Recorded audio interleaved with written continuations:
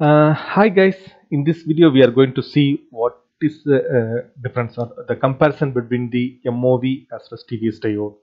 That means a metal oxide varistor, or simply in general we used to say it's a varistor, right? Varistor versus the TVS diode. So we are going to see the advantages and disadvantages of the MOV and TVS diode, and what is the suitable applications for these protection devices. Before that, we are going to see what is the ideal requirements for the transient voltage suppression devices and introduction about the surge voltage protection as well. So if you see it, the ideal requirements of any surge voltage protection device, that may be a MOV or a TVS diode or gas discharge tube, it has to be in an open circuit. That means during the normal operation, during when the system is getting normal voltage, it should be an open circuit. It should not impact any it should not do any impact on the normal operation. And when a abnormal condition happens, when the even slightly abnormal condition, also just above the normal, it has to conduct without any delay. That means the reaction time, it has to be as less as possible. So it has, as quickly as it has to start to conduct when it feels any abnormal voltage. Okay. And next ideal requirement is it has to handle the unlimited number of power and current. Okay. And it has to revert back to the open circuit once the abnormal condition has gone. Okay. So in ideally, these are ideal requirements. So none of the protection device has to meet these ideal requirements, right? So obviously some pros and cons will be there. So in this video we are going to see what are those pros and cons for the MOV and TVS diode, and which is the best one, and is there any which is the best one, or what is the which is suitable for the application. Okay. And you are seeing here that surge voltage waveforms, right? So the IEEE standard 587 suggests that it recommends that any surge voltage, it may be induced by natural, like indirect lightning, or a human generated, or it's a system generated, either natural or artificial way. The surge voltage, it can be categorized into a bidirectional, that is a ring wave. It's the first one is showing, right? And the unidirectional waveforms, it comes into two type of categories. And you can see one of the parameter here. One example I can show you. See, it is the T1, it is showing that T2 is here, right? So the T2 is 8 microsecond, and this is the T1 is a 20 microsecond.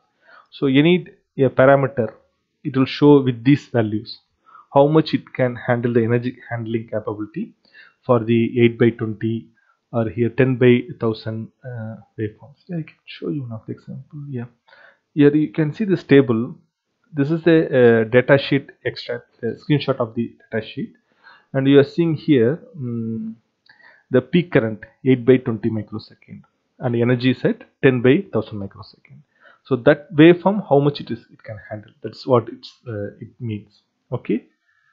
And we go back to here. So these are the ideal requirements, and we are saying that none of the device will meet the ideal requirements. It has some pros and cons. Okay. Yeah, let's start with the MOV. The right hand side you can see the MOV. This is a radial component, radial type. It's not a SMD. MOV will not come in SMD, whereas TVS diodes will come into SMD package. Okay, it comes as a radial component package here. This is the VI characteristic shown here, and this is a schematic symbol. You can see in a schematic, if you see, this is the MOV. You can see. Yeah, let's see. It's a varistor. That means variable resistor. That's in the shortly it called as a varistor. Metal oxide varistor. That's called the MOV. Metal oxide varistor. And varistor is nothing but a variable resistor. That's what it's called. And it is, as the name suggesting, it's a voltage dependent resistor. That means depends upon the applied voltage across the device. The resistance value, its resistance value will vary. Okay. For low voltages, it exhibit a high resistance. Okay, so for example, when the supply voltage, when the voltage across the device is below the breakdown voltage, yeah, you can imagine by seeing the, yeah, you can see, yeah, MOV will be connected across the, yeah, line to ground, right? Similarly, TVS diode, here the bidirectional TVS diode is here. So now with this, keep in your mind, let us talk here. Yeah, when the voltage across the system voltage, that means voltage applying to the circuit, okay, it is less than the breakdown voltage, yeah, threshold voltage is voltage, the device has a very high resistance, it will show the very high resistance. Whereas when it's just crossing above the breakdown voltage, the resistance keep going down and current flows through the shunt uh, varistor. Okay, so that's what here it's saying. That now with that in concept, you imagine here. So this is a 275 volt varistor VI characteristics I have shown here. See, after the 275 volt, so till 275 there is, it won't allow any current through it, right? Once it cross the threshold voltage, a, a huge amount of current will bypass to the device, right? And you can see here that slope is more. That's one point you will keep in mind. This is the operation for the very simple operation. So whenever the supply voltage is less than the breakdown voltage, it shows a very high resistance. That means it is in open condition. Okay, when the supply voltage is more than the breakdown voltage, it is acts as a shorted, and as it is shorted, it will it will bypass the current. Instead of flowing to the system, it bypass the current. Okay, so the advantages for this one is it's low cost equipment compared to TVS Diode. It's very less costly, and it has a relatively huge transient energy absorption capability. Okay, compared to TVS Diode, it has a huge high transient energy absorption capability. You can see here, it's a maximum range will be up to 1250. I am saying that 270 volt MOV, it can handle up to 1250 volt and 500 amps. That much energy it can handle it.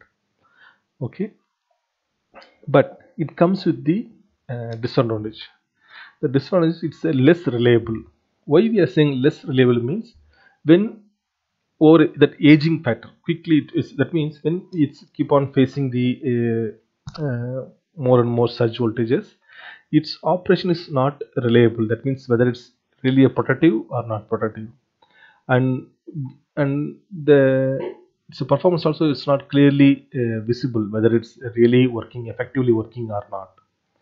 Okay, so that's why it's saying that it's aging factor will be there, and the degradation of the MOV device due to multiple stresses, it will be there. Okay, so this is not suitable for the very high exposure conditions where the frequent surge voltages will come. Okay, individually the MOV there. And here you are seeing the data sheet of the screenshot of the data sheet from here. Okay, and you are seeing here the very first one is 130 volt MOV. Okay, and if you are seeing here, it means it's 130 volt, it will start to conduct till 130. It will not allow any current on that one. Beyond 130, it will bypass the current flow through it. Okay, and the maximum clamping voltage VC up to 390 is the maximum clamping voltage, it will be there. Okay, that's datasheet parameters here. And the next one is, this is the IV characteristics for the TVS diode. So the important parameters are same way. Here one thing is a clamping diode, that's maximum capability, and the breakdown voltage. See, the different manufacturers will say it's as a threshold voltage or breakdown voltage or cutoff voltage. So that's one. Okay, threshold or breakdown, or that terminology will be little bit different. So this from the little fuse, so they are using the breakdown voltage here. Okay, let's see about the TVS diode. The TVS diode will come as a unidirectional device as well as a bidirectional device. See, unidirectional means uh, it Yeah, this is a bidirectional TVS diode. Okay, whatever here we are seeing it, and it comes with a unidirectional device as well, and it's in a SMD package also. It will be available. And the advantages of the TVS diode, it's also a surge voltage protection device. That means whenever it feels the surge voltages appearing across the device, it will bypass the surge voltages, and that does protect the our equipment. And the main first advantage is it has the it will work very fastly. There won't be any delay, and delay will be in terms of the nanoseconds. It acts very fastly. Okay, and compared to the MOV, the slope, the resistive slope, you can see it here, it is very less. Okay, it is very steep. The slope is very steep, but it comes with a disadvantage. The first one is it is costly, and it will not come with a huge current capability like MOV. So you are seeing here that maximum is 200 amps only.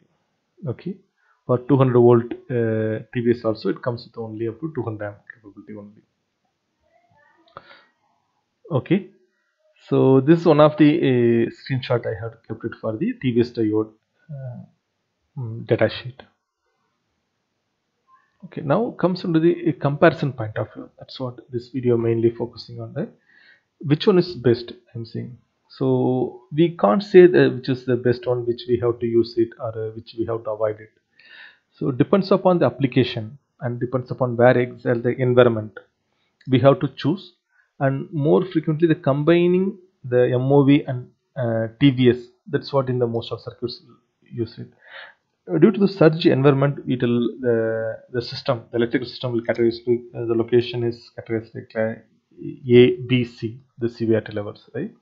So based on that, we have to use combining the MOV as well as the TVS.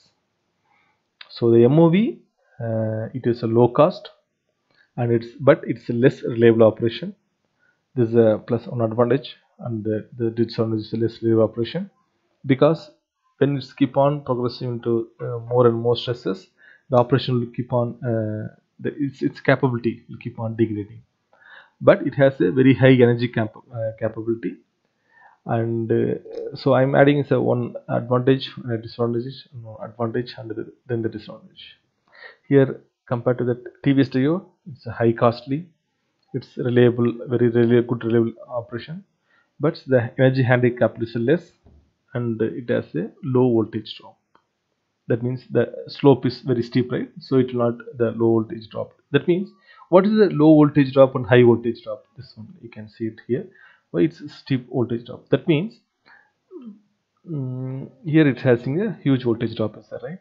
That means when it's connecting the stage, when the huge energy handling capability, something that our surge, the incoming surge is in something this point, if you say it, then it means when it's such kind of energy is appearing, it is not fully effectively suppress all the energy, and some amount of is going to the device also, the circuit also, right? So that's not the ideal protection equipment has to do, right? All the things it has to bypass to the ground. Okay, so that is one of the drawback here. That's why it's called as a not reliable operation. By only keeping the MOV, we cannot relay that all the surge energies clamped down, right? Yeah, that is a comparison here. And here the next chart I am comparing here, I'm mentioning here the same thing. So the comparison between the MOV and TVS diode, it is capable of withstanding huge energy tension, whereas this one is not that much energy handling tension, but the response, it will responsibly very fast. Okay, so most of the circuits, most of the class B locations, you can see that MOV at the very initial stage it will be there, and then just before the sensitive components, the TVS diode, the ESD diodes also will be there, because the ESD diode, the energy handling capability less, but it is act very fastly. It will not allow it act very fastly, and as well as the less voltage drop, low voltage drop when it's operating, right? So it's more guarantee that none of the surge voltage will go towards these protection diodes. Whereas here it's an initial stage itself, it will bypass huge energy. That's why the at front face the MOV will be located here. Yeah, so there won't be anything like this is the best one and this is not the best one. So depends upon the application and depends upon the environment. We have to choose MOV as well as a TVS Diode. Yeah, thanks for watching this video, guys. Take care. Bye.